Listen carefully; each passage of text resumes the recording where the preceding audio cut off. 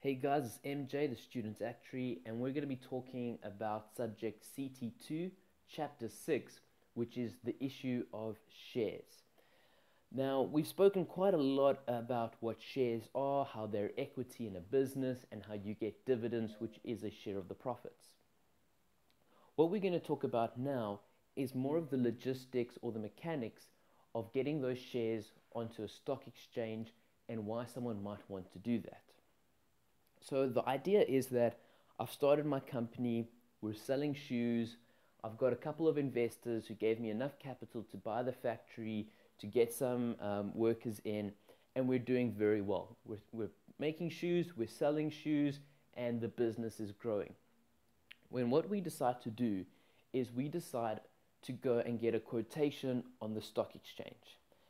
And what the quotation on the stock exchange means is that we're going to be taking our company from being a privately owned company and we're going to be offering it to the public. And the reason why we're going to do this is that it's going to be easier for us to raise extra capital. So if I've got an extra 10% of my company that I want to sell, instead of me going and calling up all my friends and saying, hey, do you guys want to invest in this? What I'm doing is I'm listing it on a public stock exchange where millions and millions of investors are looking at these charts and they'll be like, oh, what is this new shoe factory that's come up on the market?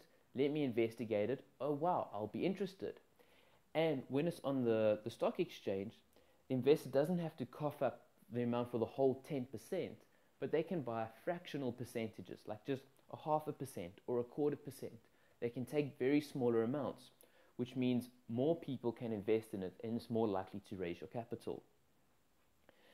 So by going onto a stock exchange, it makes a lot of sense if you want to raise extra capital, as it does make it easier for the future issue of capital.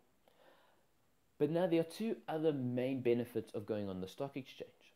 The one is that it provides an exit route for your existing shareholders. So let's say you had a shareholder, he gave you a whole bunch of money to make the shoes and all that type of stuff, but he's not that passionate about shoes. He did it because he believed in you, he saw the profitability, and now it's been a couple of years and he wants to realize the return on his investment. If you stayed as a private company, he'd have to take his, let's say he has 20%, he'd either have to sell his 20% back to you, and you might not have the liquidity to make that purchase, or he might have to try to find another investor, and it'll be quite a bit of a hassle. But by making it the company listed on the stock exchange, like I said, there's millions and millions of potential investors who can now each buy a little bit of that 20% on, say, a daily basis. So on day one, he might sell 10%. On day two, he might sell the other 5%. On day three, he might sell the rest. And what it does is it makes this whole shares in his things marketable. And also, he now knows what the value is because he's letting the market decide. If he just said, okay, I've got 20% of this company, how much is it worth? He'd have to do his own valuation and all this kind of things. By listing on the stock exchange, the market will be analyzing this company because their accounts will become public, and very quickly a price will be determined. Because if you list your stocks too low, a lot of people are going to buy the stocks, and that's going to drive the price up. If you put the stocks too high, not enough people are going to buy, and the stocks are going to have to come down in price. So what's nice for the investors is that this provides a way for them to exit, and it's an easy way to value what that share is worth. Now, what normally happens is, let's say my shoe factory has got this extra 20% that it wants to release on the stock market. So the investors, they're happy, they still want to stay with the company, but I want to just raise this new finance. There's another 20%. And I want to sell each percent at, say, $1 million. So I want to raise $20 million. I know that it's going to be quite difficult for me to raise all that 20 million in one go. And the last thing I want is for some shares not to be sold.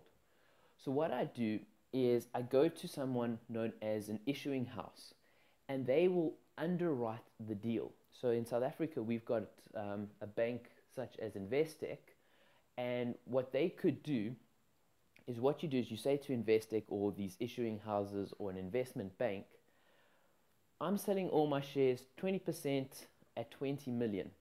If you underwrite it, that means if not enough people come to buy it, you guys will agree to take up the residual. So if we sell 18%, you guys will complete the transaction by purchasing the other 2%. And the issuing house will agree to do this on one condition, that you then offer those shares at a significant discount, so that if they have to provide the liquidity to complete the share purchase, they can then sell it on the market and make profit very quickly.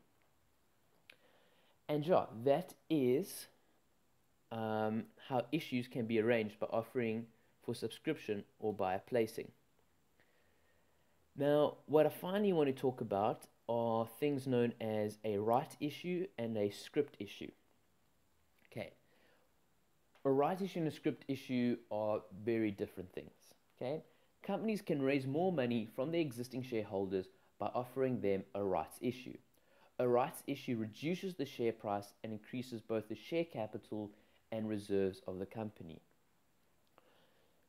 This is something that you don't really want to do. Let's say we've got our shoe company and we're making shoes, and we decide we need money. Now, we don't necessarily have to be on a stock exchange in order to issue a rights issue, but you can if you're on it or not. The idea is that we go to all our shareholders and we say, listen here, guys, we need more money. So what they're saying is that we need each shareholder, or for each percent a shareholder has, to please contribute another million rand. In this way, we can raise then another 100 million. Shareholders don't necessarily like this because it means that the company isn't making enough money by itself. It needs help from a liquidity point of view.